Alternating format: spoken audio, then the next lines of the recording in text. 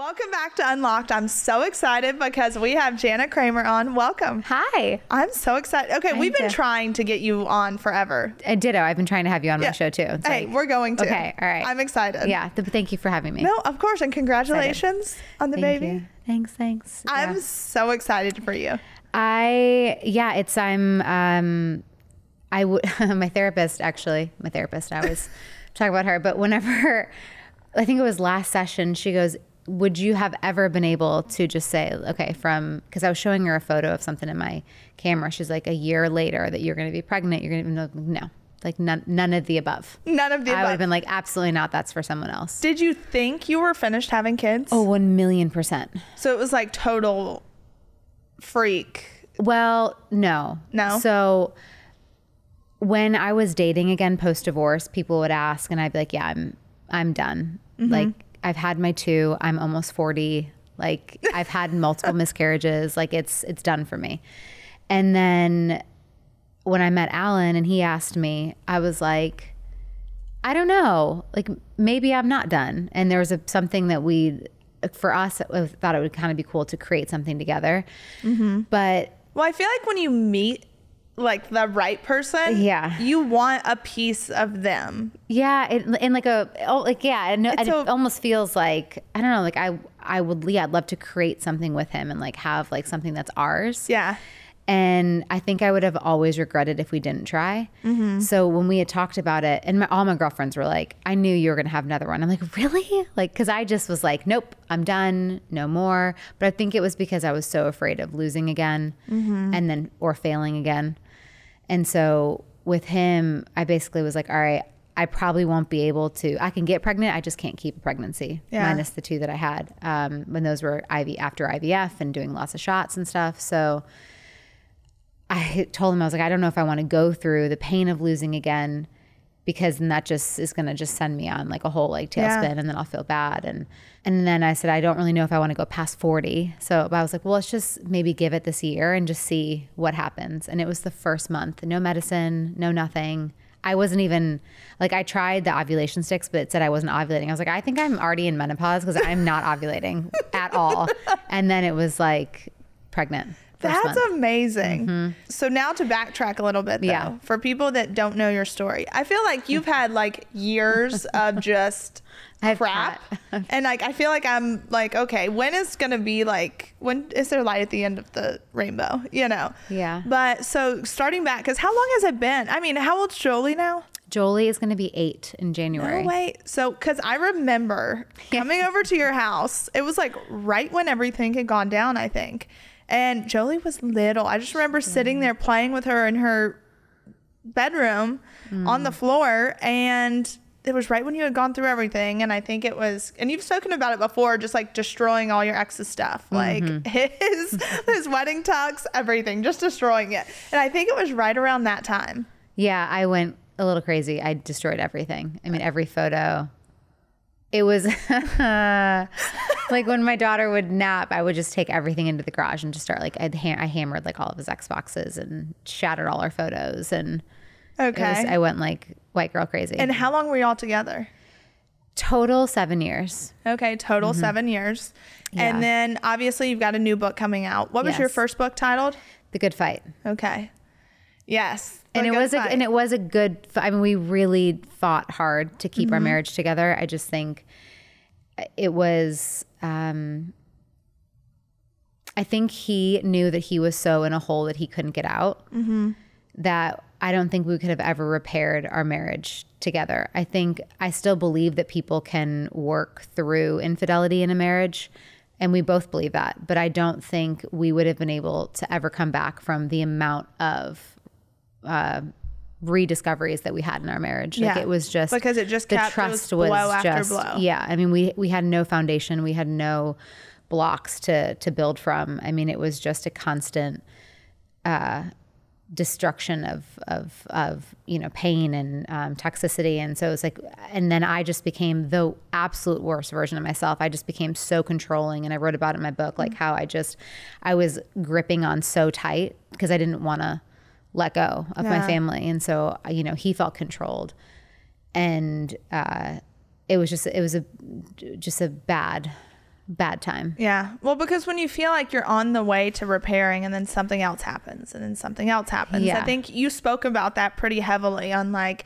you had a lot of hope and then something else would happen and it would break everything apart. Yeah. So I'm like, well, how can you say this? And then we had all the tools, right? And so it's just two people have to be willing to do the work. And I think it's really hard when someone, you know, especially mostly the perpetrator is like, just get over it. And it's like, well, we can't just get over it. And he's like, well, how long are you going to be talking about it? Well, it just happened 4 months ago. So you're going to have to give me a little bit of grace to go, okay, I might be a little worried when, you know, someone randomly texts you or I see something. So. Yeah. And so when was the moment that you were finally like, okay, this is it? And when was that time in comparison to when the world found out about it? Sure. So everything was pretty instant. It was the last go around. I just knew something had happened again, and I was just like, I cannot go through it again. And everyone always said you're going to have your breaking point, but I'm like, all right, I've had 6 years of destruction and you know, rugs being pulled from me or new discoveries, and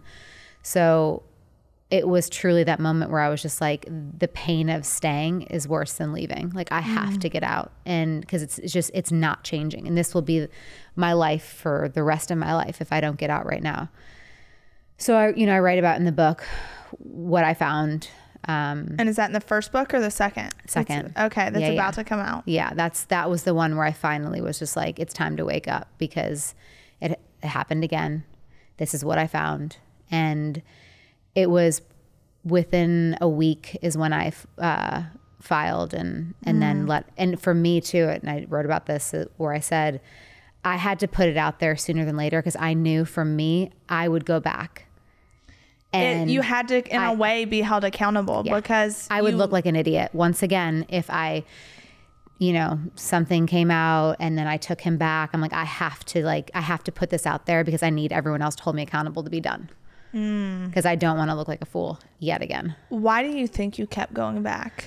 My kids are my whole entire world, and it's very unfair when someone's actions can dictate your life and the rest of and your family. So I mean, to this day, it's still hard saying bye to my kids. That's not a normal thing. That's not something I dreamt about as a little girl. You know, I come from a divorced family. I never wanted kids in a divorced family. Yeah. So for me, it was one of those things where I didn't want to have to separate the holidays. I didn't want my daughter to be raised by somebody else. So the first time that I found out, she was really little, and I was just like, I don't want her to know anybody else as mom. And because I'm her mother, I know every inch of her. I know every part of her. She came from me. Yeah. And so it was like this mama bear protection. And I also wanted to be able to say I did absolutely everything I could do. Yeah. To save this marriage and to fight for you and for the kids. But at the end of the day, it was something where it was not a healthy household for them to be in. That's what I was going to ask, because obviously you hear all these stories of separation and kids involved. And I feel like I've always had the mindset of like, if that were, and it's so easy for me to say because I'm not in that position, but like I have friends who have gone through the divorce, and I tell them all the time, I'm like, but wouldn't you rather your kids see you so happy and in love and a healthy relationship than for them to base their opinions off of an unhealthy relationship? 1000%. Yeah. And I think, like, again, I grew up in that kind of toxicity as a kid. My parents didn't divorce until I was 13, 14.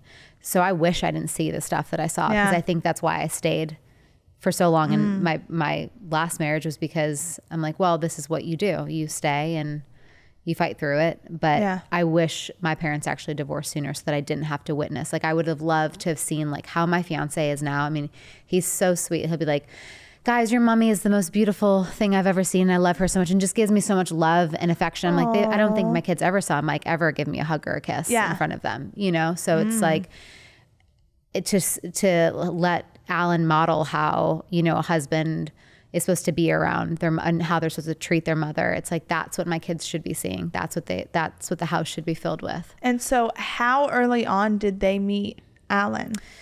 I think it was 3 months. Okay. Yeah, at the 3-month mark. Okay. And how did they adjust to that? Well, he was still living in England. So a lot of it started just as FaceTime calls. Yeah. Like, this is mommy's friend. And then like with Exactly. Jolie, I'm like, mommy has a crush, you know? So we kind of did it like that. And then it was when Jolie was ready. I always put everything kind of, I was like, hey, Jolie, when you feel comfortable and you want like to meet mommy's friend, you just like let me know. And so, Aww. yeah. So she's like, I want to meet him. And I'm like, okay. So then he flew over and then, yeah. That's amazing. Yeah, it was great. That is awesome. And it's just so fun now to see. I mean, Jace, I mean, they love him so much. And it's great. My ex and him get along really well too. So everyone just gets along really well. And that is amazing. Yeah. Because rarely do you have that. right. But I also think it's because that's what I want to create. Right. Yeah. So it's like I could hate my ex for the rest of my life and I could be the most bitter, angry woman with him, given the history and what he did to like my family and our family. Yeah, because I feel like you as a person, you could forgive him for what he did to you, but when it comes to what he's done to the kids and breaking apart a family, I think that's probably where you struggle most. I struggle there. I struggle with the financial piece of things. Obviously, there's still a little like angry. I still get a little rubbed when I like have to pay child support. Like those kind of things Well, like kind of yeah. rub me because I'm like, wait, because of what you actions. did, it's like Which that I have is to crazy just swallow. to me. Like that is crazy to me because I know like in certain states, if there's infidelity, you don't yeah, Tennessee doesn't care. really. No, it's no fault with that. But That yeah, is crazy. but having said all that, it's one of those things again where I don't want to carry that hate and I don't want my kids. Like I just want my kids to see us all really happy. And in all reality, I kind of look at my life now and I'm like, thank you for what you did because I've now get to experience what a beautiful love looks like and what a beautiful like how it's supposed to look. That's So amazing. it's in a weird way. I'm like, I'm still sad that, you know, certain times saying goodbye to the kids and thank you. Yeah, because if you wouldn't have done what you did, it wouldn't have led me to where I'm at. Yeah. I literally just had this conversation with someone. I'm like, this is so crazy because Right? it's so true. Now, your healing process, what did that look like?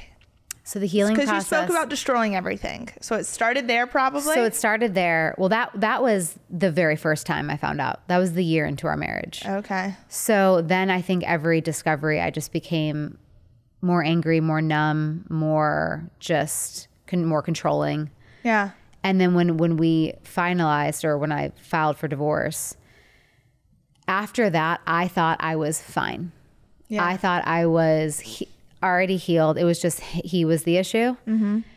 And so I didn't really think I needed to do solo work because I've been doing therapy with him for 7 years. I'm freaking tired. The only reason you're the way that you are is because of him. Yeah, like I'm controlling because he cheated so many times. I can manipulate this because he did this, and so I had to like be the cop and try to the detective. So I am this, yeah, exactly. I am this way because of him, and so that's just kind of what I put it all on. And so then when I started dating again post divorce, I was like, not only picking the same kind of men who weren't honest when they, I dated someone who was not honest with me from the get-go. Yeah. And well, then what happens to me? I become controlling. I become manipulative. I become a version of myself that I was in my marriage because I can't trust someone. And so I just, again, become this like really unhealthy version of me. And then I was like, the issue isn't the guy, the issue is me. Like, why am I picking people like this? What are the messages that I'm believing in myself to think that I deserve this? And why am I staying in it even when I know that someone's lied to me? So it was a massive deep dive. I went to Onsite for the third time. Love Onsite, but I was like, I've done the groups. I need to now sit in a room one-on-one with a therapist for 8 hours a day. Yep. And just like figure out what's going on. And what I realized was I always thought my ex-husband had all the shame because of all the bad stuff that he did. I was also carrying years of shame because I thought I wasn't good enough or I thought I deserved abuse because of previous domestic abuse relationships. And so carrying all that, well, of course I'm going to pick unhealthy people because I don't think I deserve anything better than that. And of course I'm going to control because that's the only way that I have any control whatsoever in a situation, or I can feel like I have some power, or that I won't get hurt, or Yeah. whatever my rational thinking was. And so it was painful. It was hard. I had to look in the mirror of things. I had to apologize to certain people too along the way that I hurt because of my own holes inside of myself, my own destruction. Like I just, you know, I don't want to say destroyed great people, but I hurt some really great people because of my own issues and brokenness. And so those were tough conversations. And Wow. And how did you approach that? one of the people that I reached out to, I said, I've been wanting, because it's true, like I've been wanting to send this text for a long time. And there was it someone that you had dated, or that you had? someone that I was romantically linked Okay. to, yeah, that I just did so wrong. Yeah. Was so just terrible. And like cheated, like the whole thing. Yeah. And not in a marriage. I did not cheat in my marriage. And so I reached out to him, and I said, I'd love to have a conversation with you if you're open to it. And so he ended up coming over, and I was just like, I don't want you to say anything. I don't want you to say you forgive me. I don't want you to say it's okay. I don't want you to. I was like, I just need to say I'm sorry. And I listed all the reasons, like things that I was sorry. As I shouldn't have played with you like that, your heart like that, when I knew that he was kind of essentially a pawn in like me getting out of another relationship. Like it was just, I was like, I wanted to feel loved, and I used you to make me feel that way. And that's really sick. And Wow. and it was hard. And then he was like, it's okay. I'm like, no, please, like, don't. I'm like, this is not, I do not want to be forgiven. He's like, no, he's like, I'm sorry too. He's like, 'cause he's like, I also played my part in that as well. He's like, I knew that you were going through something, and Yeah. and he's like, I brought my stuff to it. And so I realized in that moment that two people can, you know, and again, he didn't have to say any of that, but that we all play a part in a relationship and when things go wrong. So whether it's, again, I was the more person at fault, but he still had a piece. And I thought it was just a beautiful, I was like, wow, like, okay, even though I was more in the wrong for things, you can still own your stuff too. That's amazing. And that was huge. But it took a lot of time and work and to get to that place. Yeah. Wow. But it's great because I also, like, now, you know, everyone's like, well, what's the difference between the relationship you're in now? And I'm like, oh, he just respects me so much. And I had this light bulb moment. But you respect yourself. Well, now I now deserve respect. Like, I know that now. Before, I'm like, I would never have thought I deserved someone like him, or I wouldn't have even been attracted to that at all. I would have pushed him away so far and destroyed it on my own, because that's what I would do. Anything that was good for me or healthy, I would destroy and ruin that person so they couldn't. But so do that you I wouldn't think get hurt. that came from your past of abuse? Yeah. And because I remember you spoke about it. I think the month that is for domestic abuse and stuff, like, you spoke about it. So it is something you've been open about. Yeah. And so that journey, when was that? So that was, well, I mean, the messages started, my father wasn't abusive, but I grew up in a very angry household. I saw a lot of fighting that wasn't great fighting. Yeah. So from there, and the daddy kind of issues came in. I was attracted then to the older men, but it was the aggressors, which were the guys that I was mostly attracted to, and the abusers. And so, but it was 19 is when I met my first abuser, and he was 20 plus years older than me. Yeah. So, but again, it was because I believed all the messages as a kid that I deserved that. I deserved abuse. I wasn't enough. That was my, my worth. So, it makes sense. But it was hard. One of the hardest chapters in the book was writing about, because I don't talk about the domestic abuse piece a lot, just because I still have a little bit of shame around it. And in the book, one of the chapters is I was talking about an incident where I was hiding in a bush because the guy was trying to kill me. And I'm like, when I was reading the audio part of that, I'm like, why are you hiding in a bush? Like, get out of it. Like, what are you doing? Like, I still have a little bit of like, why were you there? Like, I know why I was there and I've done all the work around it, but it's still, sometimes there's just shame around that. Now, I wasn't strong enough to be like, I do not deserve this. But of course I didn't think I deserved it because of all the years as in childhood and everything else. Yeah. Do you feel like there's part of you that when people, because I've even said myself, I've done a lot of work on just trauma that I endured as a kid and going forward. And do you ever feel that there's part of you that's afraid to get to that 100% healing in fear of not knowing who you are without that? I totally hear what you're saying on that. I think for me,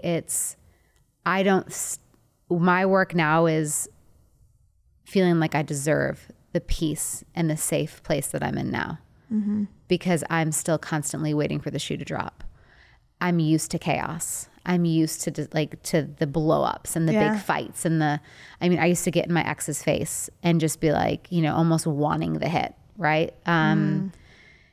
I don't want that anymore. I've resolved that piece of things, but that's just the constant work that you always do. I can't sit here and say I am fully healed. Everything is, because there's something that came up the other day in therapy where I'm like, God, I've worked on this. Why is this still coming up? Like, this is years. Like, why? Like, she's like, your body will always remember, and your body keeps the score. Yeah. Yep. And she's like, healing doesn't just stop. Like, you will always be healing. You'll be growing. She's like, your response times will be less, and it's not as often anymore. But yeah, there's still moments where I have to check myself and go, okay, this is a very old pattern, and I need to address it and, either bring it back to therapy or, handle it differently. So what would you tell people who think that, like, I'm already 30 years old, or and like, I'm just never going to be healed, and I'm never going to get to that place of happiness? And because I feel like maybe there was times for you to where you felt that way. For sure. I mean, I was in my bed bawling, going, no one's ever going to love me. I'm the common denominator. I'm the problem. I look at how many times I've been married, and look at, who's gonna want this? Like, I'm washed up. I'm X, Y, and Z.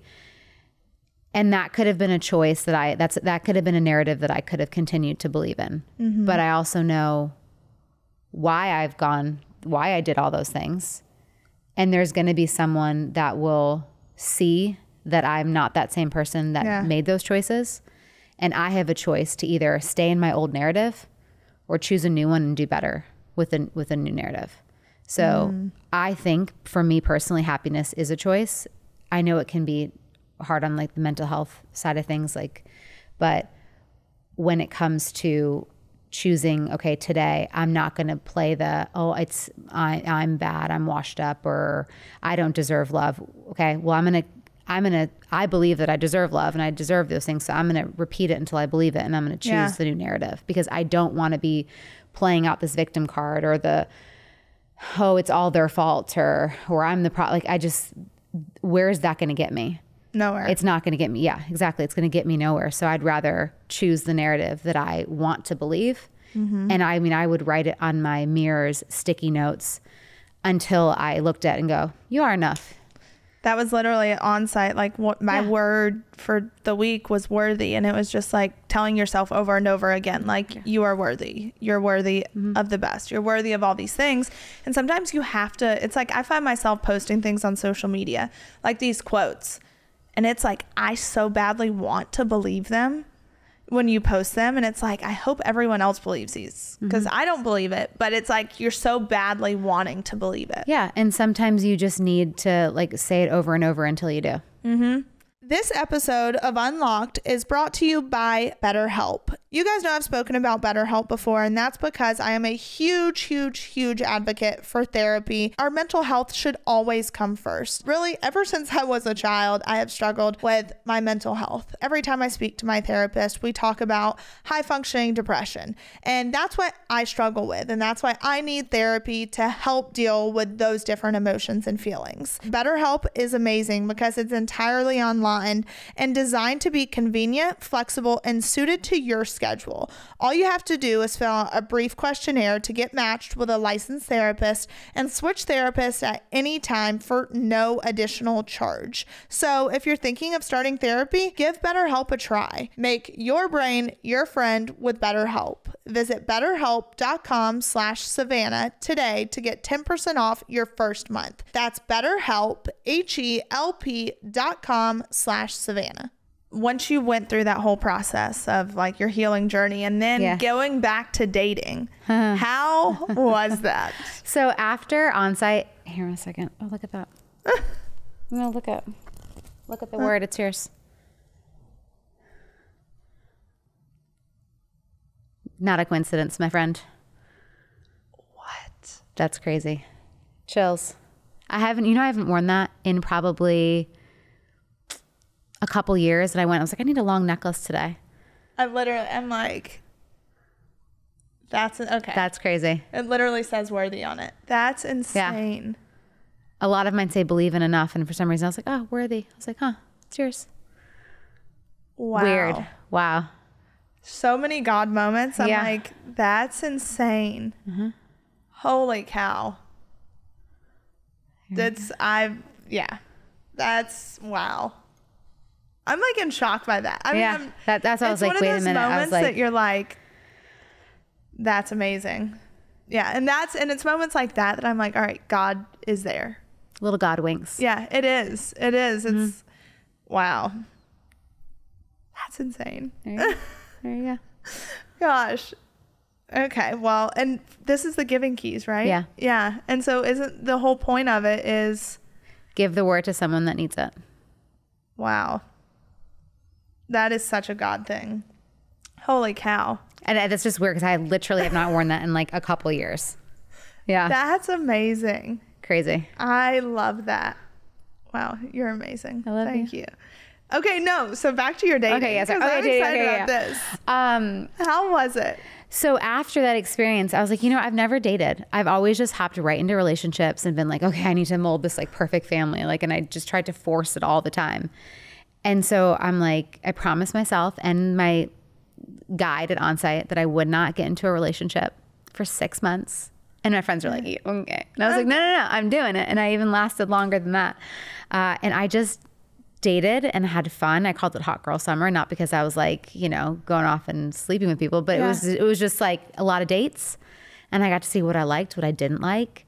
And I got to go, you know what? Normally I had this one guy at my house, and normally I would have stayed there and continued the date, maybe done things that I didn't want to, but I felt bad. Yeah. Right. Cause they like flew in or something.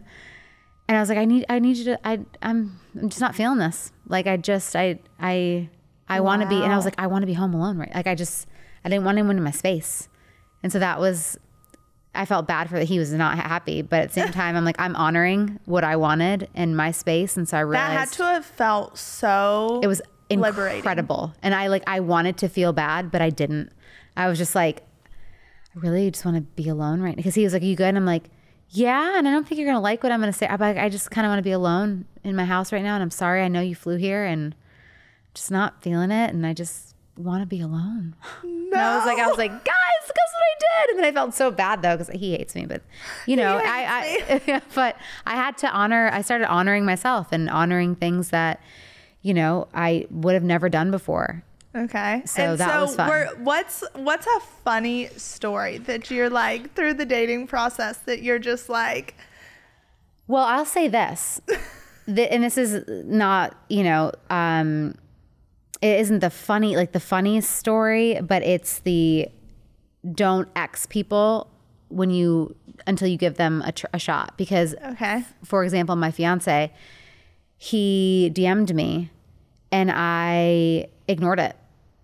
Because I'm like, he lives in England. Like these other guys on Rye, they're like France and I like Australia. It's like all these places. I'm like, I'm a mom of 2 kids in Nashville, Tennessee. Like what? Like this is so silly. I could have easily just continued to ignore that DM, and I think I wouldn't write people off just because of get to know everybody. Yeah. And just try it all out, because you never know what could happen. So what made you respond? he like DM'd me, and then I saw it and I was just like, me. I never like looked at his page or whatever. I just kind of saw his little circle thing because he was private. And then I was just like, oh yeah, thanks for reaching out. We said a few things back and forth, and then we exchanged numbers, but he WhatsApped me, and I'm like, I'm not on WhatsApp. Yeah, so I'm like, I don't have WhatsApp or like the notifications. So I kind of honestly forgot about him. And then I looked at my WhatsApp, which was on like my fourth thing on my phone, and I saw some messages on there. I was like, who's WhatsApping me? And I was like, oh, it's this guy, coach or whatever from England. And then his messages were really sweet. So then I would respond back, but then I'd forget again because I don't have it on notifications. And then like one night, like a couple months later, I actually did a deep dive and was like, oh, he's actually kind of cute. So I was like, well, dang it, I should have responded sooner. So I was like, I don't have the kids like this, Christmas on. So maybe I could have a fun little getaway to England. And then I took a chance at love. And there it was. Was that when you, did you post that you were in England, but you didn't post anyone? I did not post that I was seeing a man, no. He came to Nashville first, though. I made sure of that. I was like, I'm not flying all the way over there until I meet you first. So he came there, and then you took a trip to England. Yeah. And how was it? It was honestly not great because he had the flu. So he was miserable. Stop. So like I had, and he was working. We had fun together, but I could tell he was miserable. But at first I'm calling my best friend Kristen, and I'm like, I don't really think he likes me. But it was because he had the flu, and we didn't know this till the end of the trip. So he was like pale and sweating and like just like trying to show me around London, like half dying. Stop. Yeah. So but the second London trip went amazing. Okay, I'm glad the second. London is like my favorite place. Yeah. I love it. It was fun. So when did you know? I knew when I met him in Nashville. And I know that's like sounds so cheesy. It's not. It is not. I knew the moment he turned around. Like 1,000,000%. And that next day I did a video going, I'm going to marry him. He's my one. I told my girlfriends. I have it on my phone video, like time-stamped everything. Stop. Yeah. That is my friends were like, wait, what? And I was like, I know, I sound ridiculous. And my best friend Catherine was like, I are the same person. Yeah. My best friend Catherine was, she's like, guys, listen. She's like, I've known Jana now for 15 years. She's like, she's married the guys, but she's never actually said that this was the one. So she was like, not even with Mike. So she's like, this does sound different. And I'm like, see, I told you. She married them, but she never said that they were the one. Never said they were the one. No. That is amazing. Yeah. Oh my gosh. I love that. Yeah. That is awesome. Yeah. But yeah, no, we love to love. That's so, how long were you dating before you got pregnant? See, October. November. But, and that's the thing though, when you know. 5-6 months. Okay. Yeah. But like that's, especially when you've gone through a lot of stuff. Yeah. You know pretty much right off the bat, like if 1,000%. this is going to be something or it's not. Yeah. Like I know within 3 months. About everything. Yeah. I can weed out the flags within at least 3 months. Yeah. So then you guys got engaged, right? Yes. So because obviously you probably have people that are like, oh, you just got engaged because you're pregnant. Right. And what are your thoughts or his thoughts to that?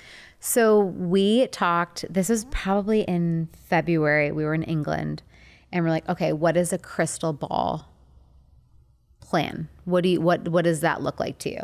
And he's like, engaged in the summer, pregnant thereafter, again with my age. Yeah. I was like, if we're going to try to get pregnant, it has to. And I don't want a shotgun wedding. I don't want to do any of that.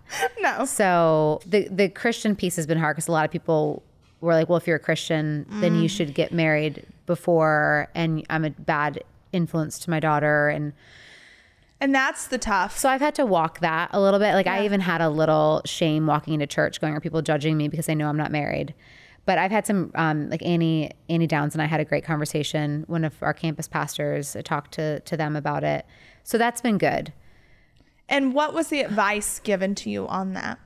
Jesus loves everyone and just a different plan. Yeah. Yeah. So, that's awesome. And I told my daughter too, because she goes, when I told my daughter I was pregnant, she's like, but you're not married. And I was like, because she thinks when you get married, you just have a baby. Yeah. So I was like, Yes. I was like, God just blessed us early. So That's awesome. yeah. But for me, it was one of those things where I had to wrap my mind around the fact that the dream of what I always wanted was to get married, have a baby, have the family, the whole thing. I wouldn't have had that luxury in the time period that we wanted, given that I don't want to be 40 plus personally for me. Yeah. Given the history of exactly everything that I've gone through with pregnancies. So that was actually the hardest piece to swallow, because I'm like, the only man I've ever actually wanted to walk down the aisle to, I can't go in the order that like I dreamt as a little girl. So that was tough, because I would have loved that. So we kind of set a month for starting to try, and it happened. Obviously, we didn't think it would happen the first month. So it wasn't an engaged because I was pregnant. It was going to be around the same time anyways. Yeah. So we announced the engagement first, because that just sat a little better for me. Yes. But that sat a little better. yeah, and I was like, how do we do, the team call. I'm like, all right, guys, here's the problem. I was like, we're engaged, but we're also pregnant. How do we do this? So that's the thing. It's like, it's kind of like that saying, when you like plan out your life, or you have this timeline, like God laughs at you. Oh, do you want to know what I wanted to do for my 40th birthday? I wanted a private island, like fireworks, dance party, all the besties. Like, I mean, a big old, I have been planning my 40th blowout since I turned 30. Like, it has been like, my due date is on my 40th birthday. No, it is not. I laughed out loud in the doctor's office when they told me my due date. I was like, you have got to be kidding me. Like, I was like, are you kidding me? So that's where I always go, God always had the plan. That is hilarious. He's like, I will be in diapers. Okay, on my 40th.